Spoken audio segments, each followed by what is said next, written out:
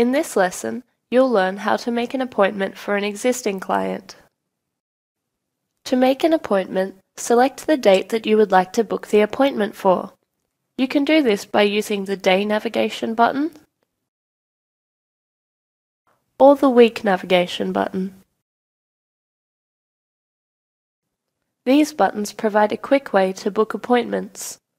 Alternatively, you can click on the date in the top left corner of the screen to bring up a calendar and select a specific date.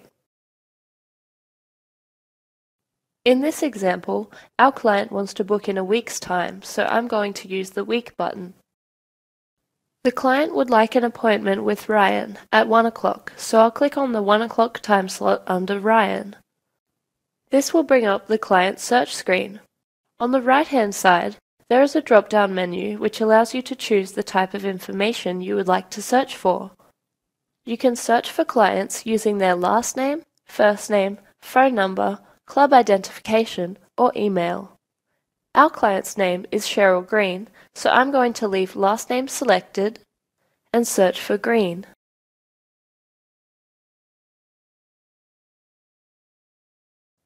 Once you select a client's name, you will see the client dashboard appear.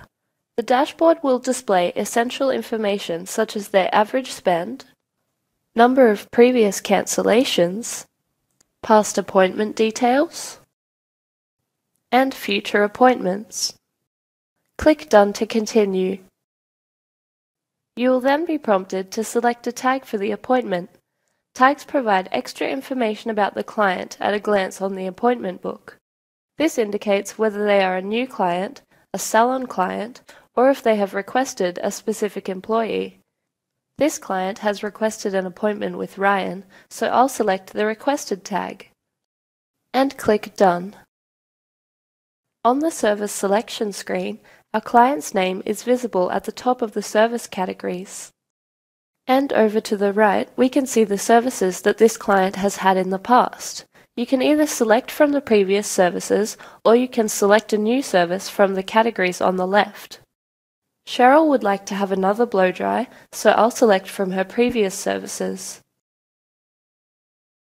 If you accidentally click on the wrong service, you can remove that service by clicking on the recycle bin next to it.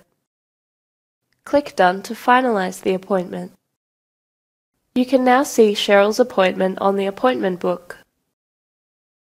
Now you know how to make an appointment for an existing client. This is an important feature as you'll most likely be using it on a daily basis.